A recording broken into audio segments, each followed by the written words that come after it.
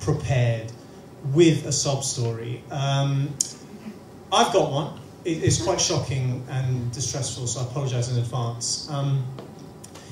Basically, I was actually born in Birmingham. Now,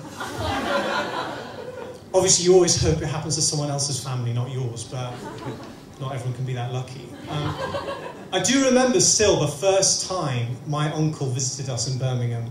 He got to the city centre, got out of his car, he looked around and went, "Oh, it's a bit dangerous, isn't it?" He's from Baghdad. Now, the problem is, sometimes I tell people I'm from Birmingham, and the response is, "Oh, I didn't know you were Northern." That's because I'm not. I am not Northern. When Margaret Thatcher died, I was sad. I want to clarify straight away, that is a joke. I absolutely was not sad when Thatcher died, and to be honest, even if I were, I definitely wouldn't admit to it at Goldsmiths, okay? That Nicholas and I both did our research. The difference is that Nicholas did not give a fuck.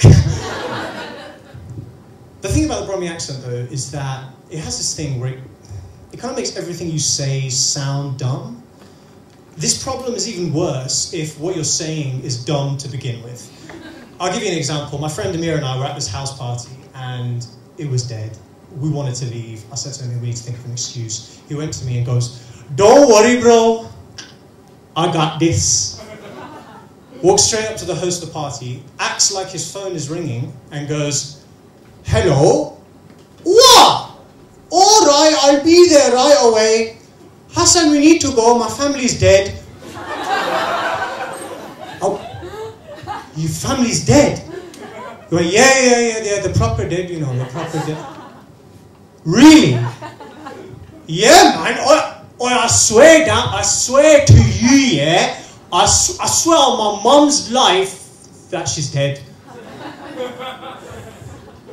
Now, the problem, I think, originates by the fact that we don't really have anyone on TV from Birmingham that's making our accent sound intelligent.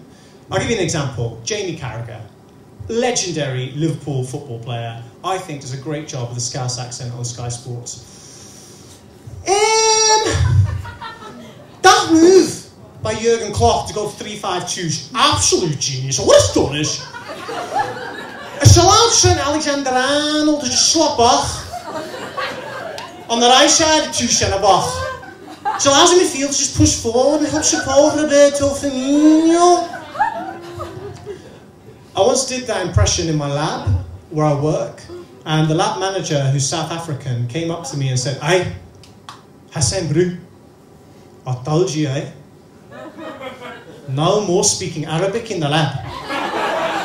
Okay, it's dangerous, bro. Save it for the shisha bar after work, okay?"